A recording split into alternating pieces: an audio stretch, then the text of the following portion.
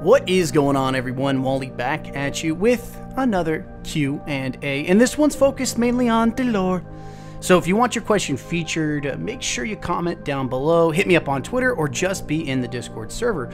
Real quickly though, before we hop in, I want to apologize for not getting content out on a consistent basis thus far. A lot of things are going on right now in my life, and it's pulling me in a million different ways. More on that in the end of the video. But I always want to be continuing to upload YouTube videos regardless of where I'm at in life. So if you want more information, ask me directly in the comment section or on Discord. With that being said, let's hop right into the Q&A. The first question coming in from Dafur, he's saying, how do Exos have their own will, and how does their memory get erased or reformatted? So he asks a really good question, and some of this is sort of answered in Cade's Treasure Island book, and some of it can be pulled from the general game world and lore grimoire cards. Exos should be treated like a human consciousness in a platform. Essentially, if you were to take your mind, personality, and all of your quirks and put it on a walking metallic supercomputer. I'm fairly confident Exos, 1, have their own free will, and 2, have the ability to remember some of the hard resets, and 3, can be in a way reformatted or made better. As far as the process goes, it's assumed that Exos went through their memory wipes before the collapse, and it was probably at a location funded and ran by Clovis Bray. Remember that Exos were designed for 2 goals: indefinitely extend human life and have a superhuman soldier without the drawbacks of blood, bone, and flesh. So I look at Exos of today as humans, or fragments of humans in metallic bodies, but without the ability, or at least now, for a new memory wipe. The next question coming in from Jay, the Radish Lord. He asks, are Exos a lost technology? And is there any reference that we can create more? Need me some of that deep stone crypt. And this is a follow-up Exo question, and I do love this one. So for a little backstory, the Deepstone Crypt and Cade's Treasure Island story share a lot of potential similarities. Essentially, a Golden Age megatech corp called Clovis Bray dabbled quite a bit in the experimentation of human psyche transfer. Now, this technology isn't super far-fetched. The human brain, in a very generalized way, is sort of like an organic computer. It operates on electronic charges through neurons to create thoughts, movement, and other bodily functions. But as we all know, the human body is supremely limited. Cold, heat, disease, general weakness, etc. So Clovis wanted to create a path for both humans to, 1, live forever, and both be incredibly powerful in their own right. While I don't think we can create more Exos, at least not since the Golden Age collapsed, I do think Destiny 2 will provide a very clear outline of Exos, their history, and what exactly they are truly. Are they actually humans, or are they copies of humans? Questions I'd like to see answered. To continue on this, if you've played a game called Soma, it's sort of a survival horror exploration game.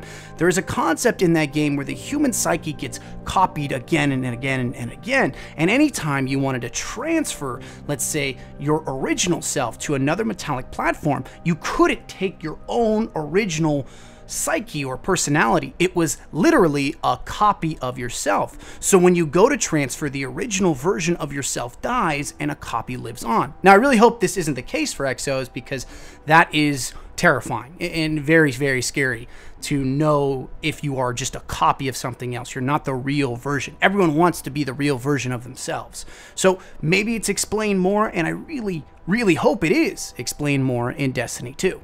This one's coming from Cerebral Paladin, a Patreon supporter. He asks, do you think we will see Xur and the Nine explained in Destiny 2? Do you think he will come through on the farm? So, not even from a lore point, just from a gameplay familiarity and loot delivery point, I have a pretty solid idea that we're going to see Xur in D2 again. However, the second part regarding the Nine is more up in the air. The Nine have always been mentioned, but never explained, and it's frustrated a lot of players who went through the original story in Destiny 1 and went through covering some of the lore in the expansions. While the Nine were occasionally mentioned, especially in points from, say, the House of Wolves story line and then Skolas's capture and Mara Zov, The Nine do have the closest relationship with two well-known characters. The obvious first one, Xur, and the more difficult to explain but well-known second one, the Awoken Queen, Marazov. But there lies the problem. The Marazov story and that of the Reef, the storyline with the closest potential ties to the Nine, has been dropped or at least halted in Destiny 2, according to Luke Smith, in order to better deliver a more digestible story in D2. So while I don't think the Nine are particularly done per se, I just don't think they're going to be immediately brought up until maybe a few expansions down the line. The next question comes from Andraste Blaze. He asks, how likely is it from a lore perspective that Saint 14 is with Osiris? And this one is honestly really tough to say. Now personally, I'd like to say that Saint 14 is with Osiris, as they've had some interaction during and after the Battle of Six Fronts and before the Battle of Twilight Gap. But there are a few lore points that directly contradict this point. One, his helmet is a lootable object. In a way, it sort of implies that he no longer uses it, and it could suggest his death. Secondly, the tower held a quote-unquote legendary vigil for him, which suggests again that he is dead. Although, to be very clear, it's never clearly stated that Saint 14 is dead, stop looking for him. To continue on this point, I'd seriously love to see Saint 14 in the lore story. We don't have too many XOs for the community to attach themselves to. Barring Cade, and in my opinion, the FWC vendor Lakshmi doesn't really count. I'm also a huge fanboy for XOs, and I have a feeling all my characters in D2 are going to be XOs. I hope that doesn't inspire any hate. Alex asks, do you think they will explain the subclass changes in the lore for D2? How so? And how would I choose to explain it if I could? So I really hope they do explain it. It's a great chance to flesh out the world and give characters and players the choice to fully invest themselves into the character if they understand how that character has their powers. I assume a quick summary could be explained during the story missions, especially when Guardians recover their light. It could be explained as sort of a, quote, harness the lightning from this electronic storm or electric storm and rediscover the Arc Striker Titan, unquote, type thing. But to answer the question more fully, I explain it sort of like this. During the story of the Taken King, players got access to the third subclass, and it was done through providing players with a lore-ish mission that would help you explain how you unlock this newly formed power. I'd use those type of missions to inspire a newer, more in-depth approach.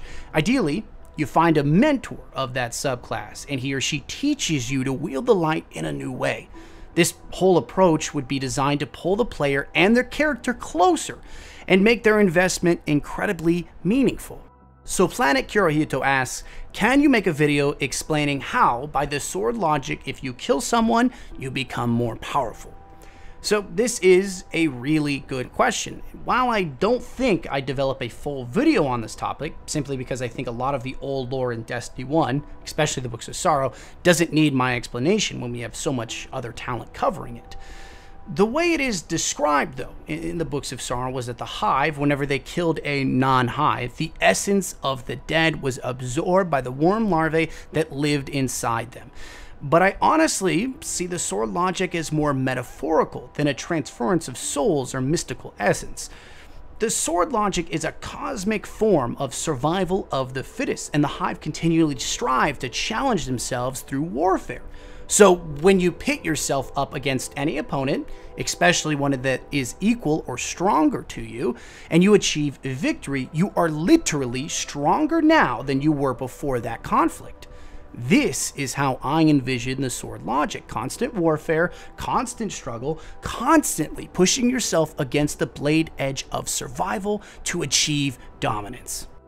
Protheon asks, who is your favorite personal character in the Destiny universe and why? So it's tied, really, but it's either between Tolan the Shattered or Kabir or Kabar or however you choose to pronounce it.